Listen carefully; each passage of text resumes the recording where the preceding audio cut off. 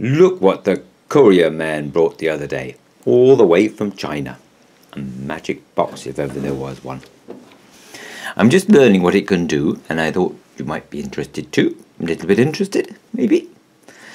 Right, so CorelDRAW is a vector program, and you can send direct from there to the laser cutter. But you can also use this one, CorelPAINT, which is a bitmap program, which means you can do all sorts of other things with it. For this, I'm using the simple splodge and erase approach to drawing pictures. Can you guess what it is yet? There may be prizes. For this example, I'm trying to draw some of the animals we have here. Of course, I could have used clip art pictures, but where's the fun in that? Okay, it's supposed to be a goose, and here are 3 more of our menagerie I did earlier. We've been trying to train them to stand around like this, but they're having none of it. And here comes a tree.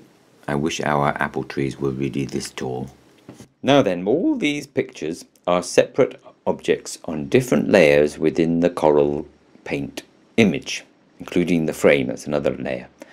And there would be a horrible mess if you sent this to the cutter now. So first of all, we need to convert it to a vector image. The first step is to export it as a JPEG. This squashes all the layers together. Then I open that JPEG in CorelTRACE.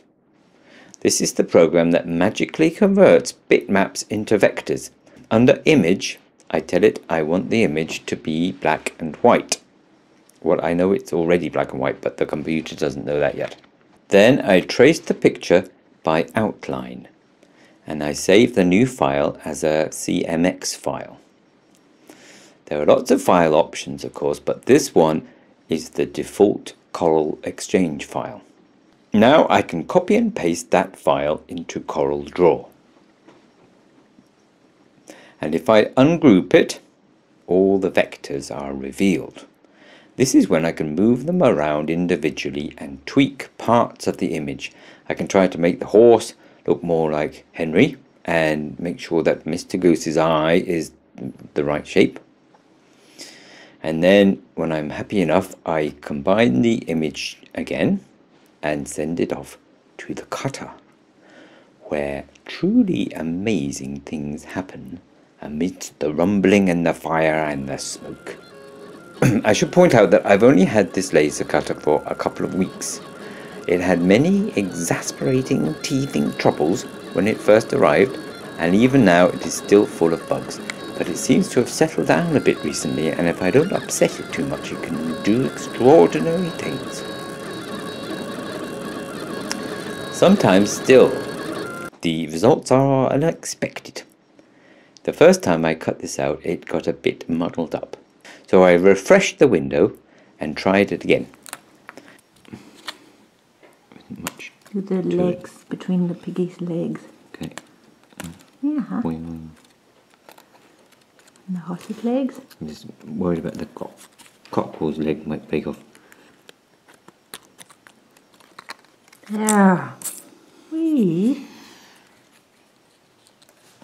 That's very pretty, Tim.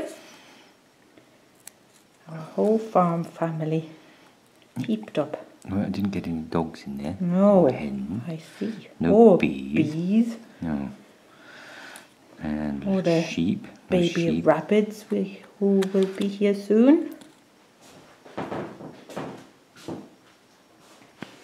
And this is what it looks like on a bit of blue paper. Maybe it needs a picture frame as well. Anyway, as you can see, the experiments continue. If you hear a fire engine, well, you can guess what's happened.